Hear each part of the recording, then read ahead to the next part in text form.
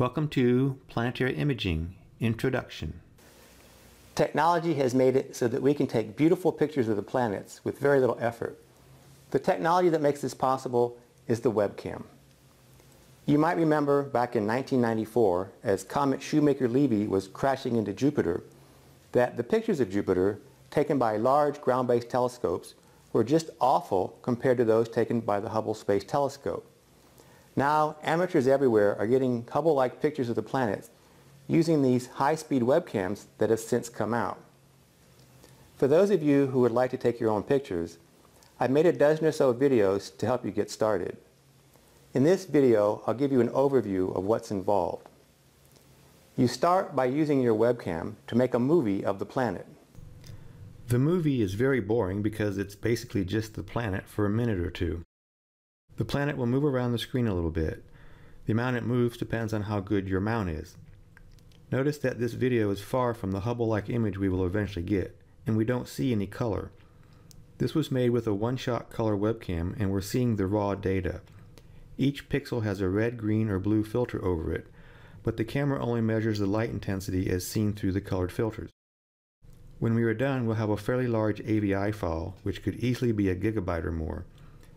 This is because we've collected 10 or 20,000 frames that are not compressed. We then run this giant AVI file through some stacking software, and it combines the best frames into a single stacked image. Notice the stacked image only looks a little bit better than the single frames of our movie. You can make your movie with 500 frames or 20,000 frames, and the stacked image will appear about the same. The difference becomes apparent though when we sharpen the stacked image. When you use a stacked image that came from many frames, you can sharpen it a lot more before artifacts start to appear, or before it just looks artificially over-sharpened. One thing that surprised me was how few pixels are involved. You should expect Jupiter to be, in pixels, about the size of your telescope's diameter in millimeters. If you have an 8-inch scope, which is about 200 millimeters, then your Jupiter will be about 200 pixels in diameter. Still, we can now get pictures way sharper than a 100-inch telescope could back when the comet smashed into Jupiter just a few decades ago. Planetary imaging is different from deep sky imaging in several ways. One is that planets move on an hourly basis. You can notice a moon move in just a few minutes.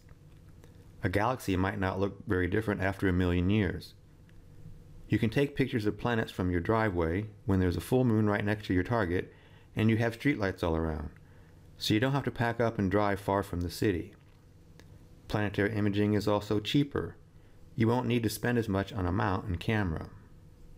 I have created a planetary imaging playlist so you can find all the videos I've made on this topic in one place. You might want to check the video description of each video. You never know what you might find there.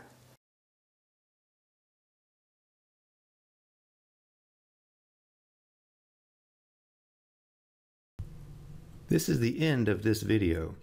If you would like to learn more, then click on one of the 4 quadrants of the screen to watch another video. In the equipment needed video, I quickly cover cameras, computers, telescopes, Barlow lenses, and the mount. In the DSLR video, I talk about reasons why you might want to use a webcam even if you already have a DSLR camera. I have another video about webcams where I talk about some of the webcams that are out there and my experiences with them. To see a listing of all my videos on planetary imaging, then click on the bottom right quadrant. Subscribe to my channel so you can find out about new videos when they're made. You have to click now because once this video truly ends, the 4 pictures will go away. If that happens, you can just find the links in the video description in the About section.